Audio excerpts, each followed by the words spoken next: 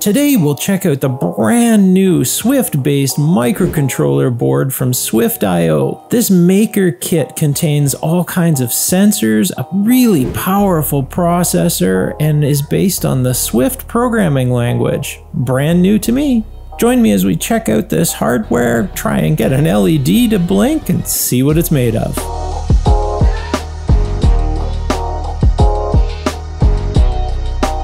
When SwiftIO reached out to me, I admittedly knew nothing about their hardware and even less about Swift programming language, but I agreed to take a look at it because I like supporting these new kits.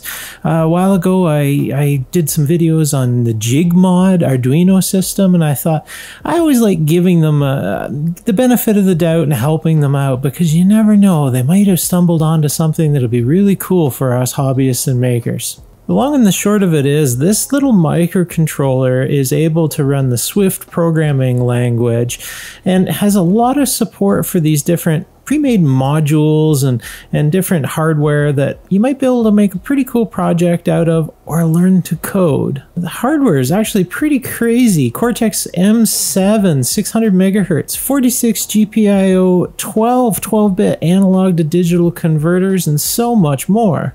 I went over to DigiKey to check out the actual processor information because, well, that's where Google took me first. And these things are pretty wild. For a real-time operating system option, this might be pretty fun. SwiftIO had lots of stuff on their website, different tutorials and download links for the code and the IDE, and I had no problem finding anything. So I decided, what the heck, I'll accept the kit and we'll give it a go. GPIO breakouts are easy to find. This can actually be pretty hard for some microcontrollers.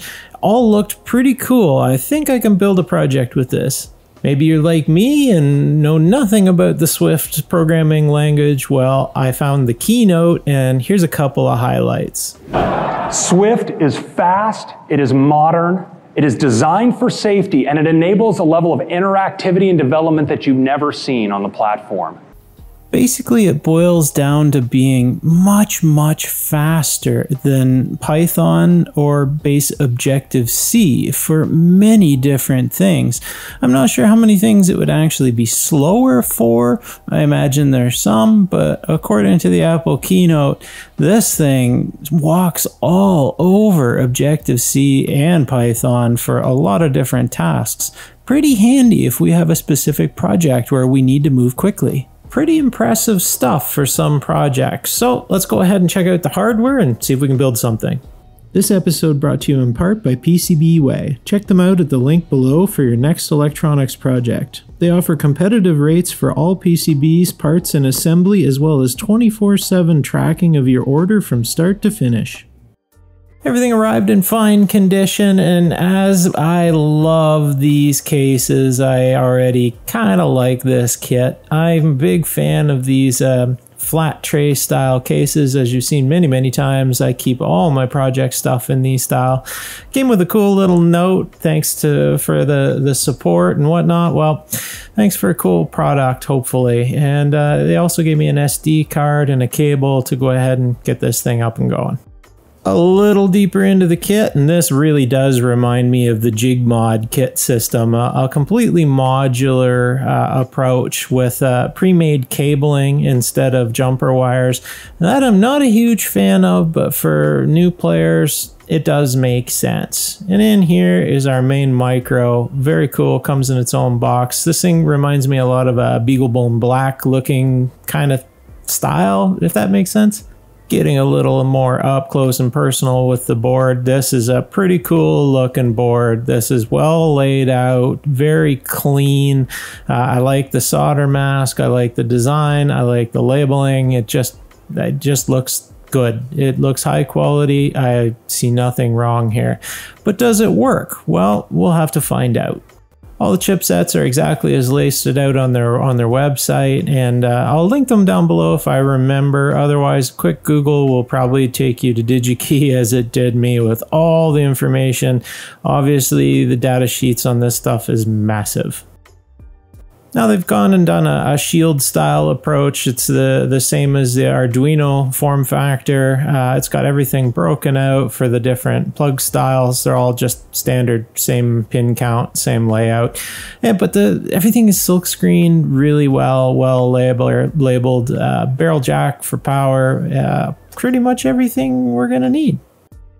And here you can see the Arduino form factor. On the right, that's the JigMod system I was talking about before. I don't think they ever made it as a commercial entity, which is too bad, but hey, throw my support anyway. Same as any other shield with any other Arduino or other form factor, they just sandwich together, no worries at all. Slightly surprising, there is an instruction book. These are pretty rare nowadays, and they don't need to be crazy in-depth in my opinion, just the basics, and this has it. Good high quality pictures, a step-by-step instruction just to get you started. And I had no problem following it. I was able to download the stuff as you'll see, and we're just going to try and blink an LED. I think that's a good place to start. Quick look at all the different components, humidity sensors, motor driver modules, switches, light sensors. It's all listed on their website. It's all the standard stuff like buzzers and potentiometers and rotary encoders, stuff like that you're going to find in any other Arduino starter kit. This is tried and proven. These are the things that will generally get you started with a human to machine interfacing is the key in my opinion. You always want to have an LCD panel, some kind of an output to the human, and then some input stuff, whether it be rotary, simple as a button, or rotary encoders or potentiometers. And the buzzer and stuff, pretty helpful as well, but standard fare.